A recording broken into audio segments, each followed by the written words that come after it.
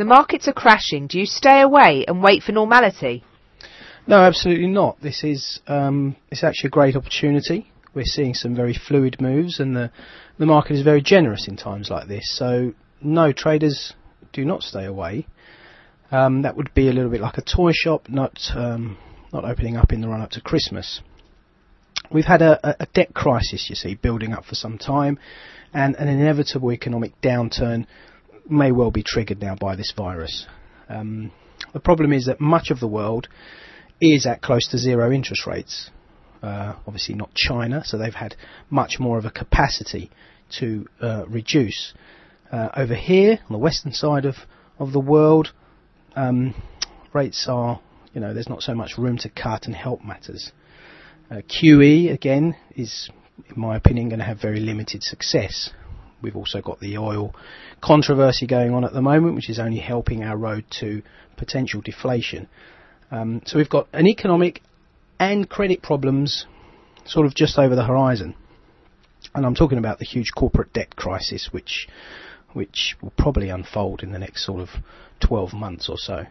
Now, I know this all sounds awful, and it is, but to a trader, it's actually a great opportunity.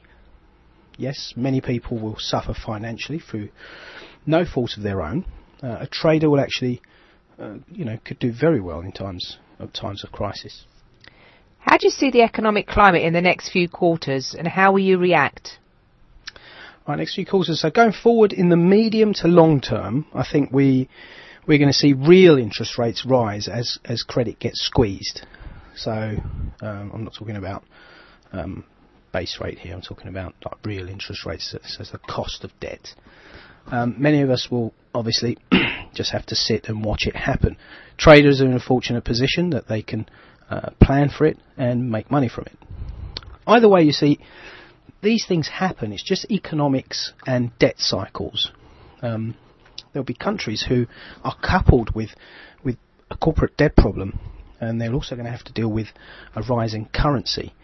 Now, if you understand where the money flow is, you can go with it and you can avoid much of the pain. Okay, so some people may not fully understand the economics behind your concerns. Won't the central banks cushion any potential economic crisis? Well, look, I believe we need huge fiscal stimulus. The virus seems to be the trigger to what is already an ever-growing debt problem. I don't know if this virus will trigger the recession now, or will we recover and get a recession, perhaps next year. I think the central banks will obviously do everything they can, but their capacity to be able to rescue the situation is fast disappearing. We're too close to zero interest rates for banks to be able to help. Medium term to long term, it's really now down to the government's fiscal stimulus. And unfortunately, that's where the problem is. Governments, you see, tend not to be particularly efficient in taking actions to address problems, if you like. Short term, we're looking at political pressures pushing the government one way or the other, and that will triumph over medium and long term sound planning.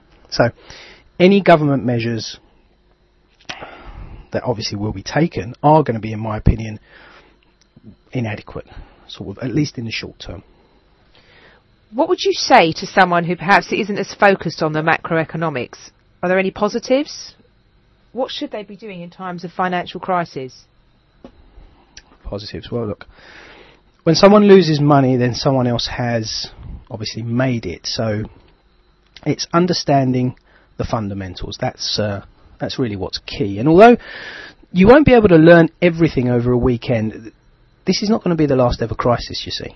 Unfortunately, they happen all the time. So be prepared and ready.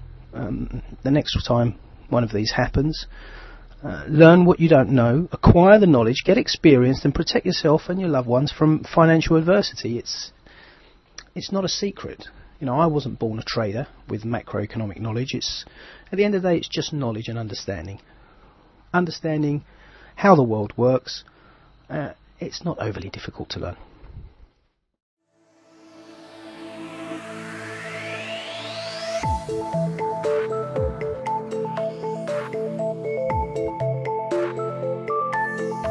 you.